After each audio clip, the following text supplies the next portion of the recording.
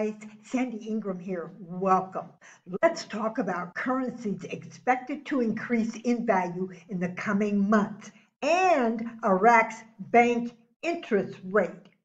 Before we get the 411 on currency investments, we need to let new subscribers know that if they are looking to learn how to earn between 10 to 12% interest on short-term real estate loans where the property is held as collateral, they will need to join the membership component. The link is in the description. Listen to the predictions for the upcoming months surrounding currencies that are expected to increase in value. Some analysts predict that emerging market currencies could outperform developed currencies in the coming months, due to attractive real yields and improved risk appetite. Specific currencies mentioned as potential gainers include Chinese yuan, Indian rupee, Indonesian rupiah, Singapore dollar, and Vietnamese dong.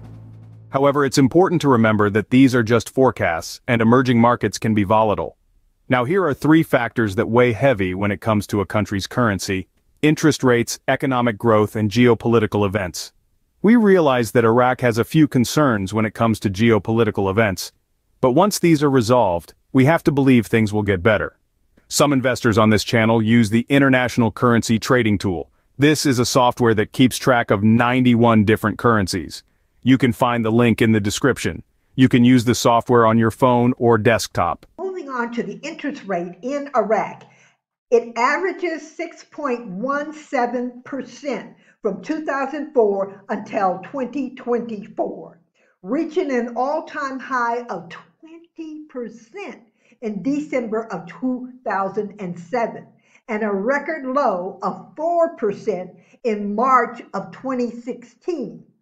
Now, 6.17% is a high rate, yet they still are having trouble getting the Iraqi people to put their money into the bank.